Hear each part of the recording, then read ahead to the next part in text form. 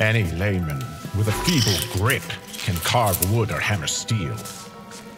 Even the tender hands of a child can grasp a set of instructions.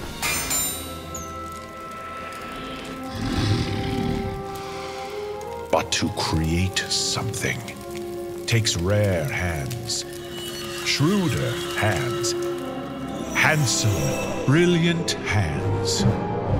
The hands that forged the first scepter of power.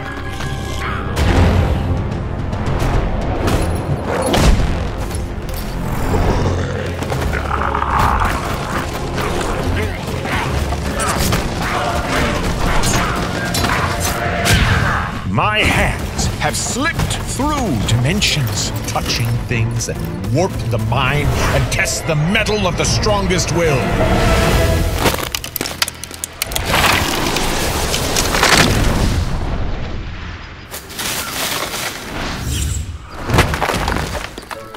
From the far reaches of the astral plane, beyond countless dimensions, monsters, beasts, beasts without legs, beasts that are only legs, heroes that aren't heroes at all.